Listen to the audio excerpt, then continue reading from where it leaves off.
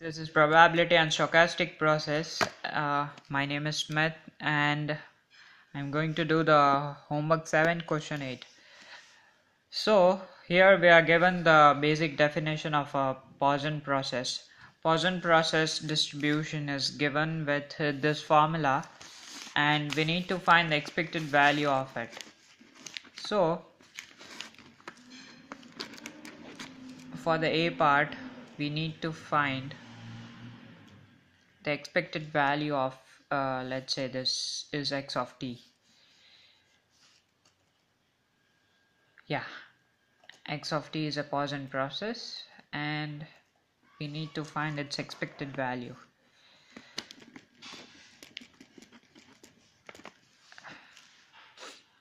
So let's try to find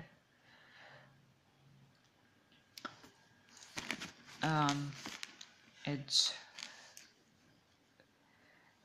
value. Its definition is in the time interval of t1 and t2. If it occurs n times, so this product is equals to k, and the distribution for k over the time interval of this t is nothing but the difference of t1 and t2. So let us find, and we know that this distribution is x of t, so px of at time k, it's nothing but lambda into lambda k by k factorial. So let's try to see what this is. So k runs from 0 to infinity. Here k ranges from, yeah, you can see that it's in the graph, it starts from at time, it's a 0 before time 0 on the k axis, t axis. As the time goes on, it increases by something like step function. So its value, k value, starts from 0 and it goes to infinity. So we know that for any density function, its entire summation is equal to 1. So the distribution from 0 to infinity is 1, and this is common and it has nothing to do with k. So let's take lambda, e of lambda on the other side, and we try to evaluate this summation. Now let's try to differentiate this with respect to lambda. Differentiating above equation with respect to lambda. So when we differentiate this function by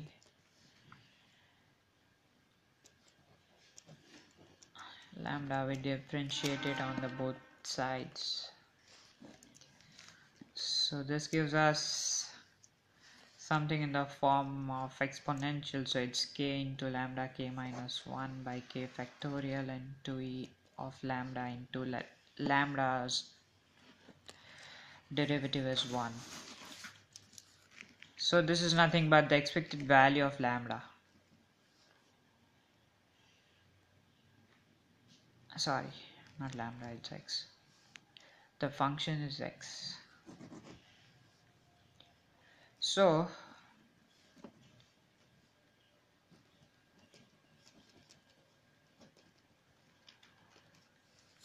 expected value of the entire function is lambda.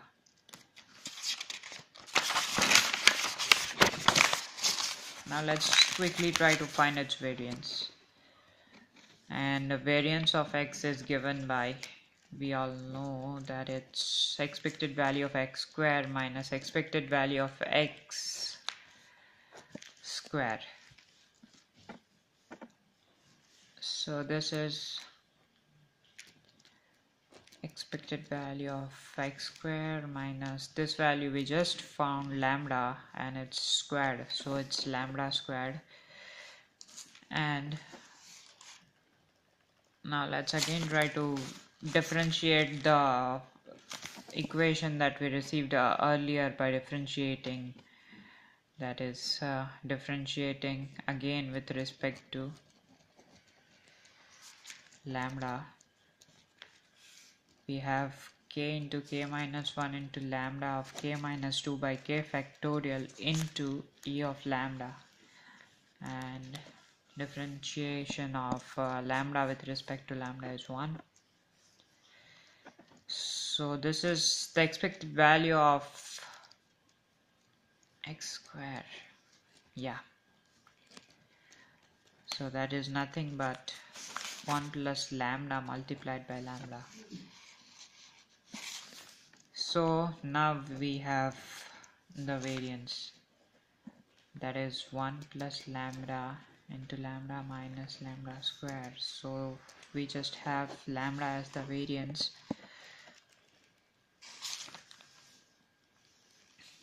and similarly here the expected value of for x of t, it's lambda into t. So expected value of x squared t is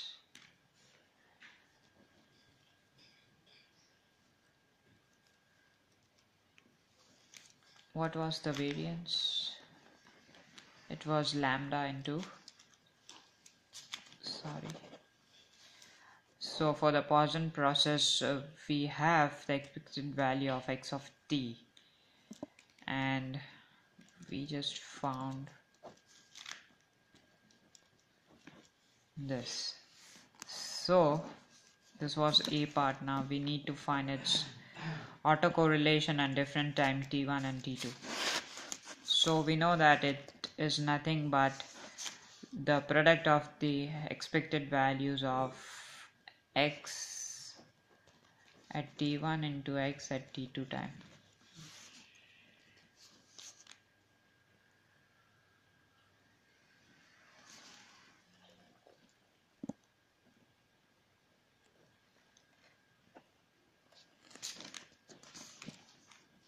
So let's try to rewrite this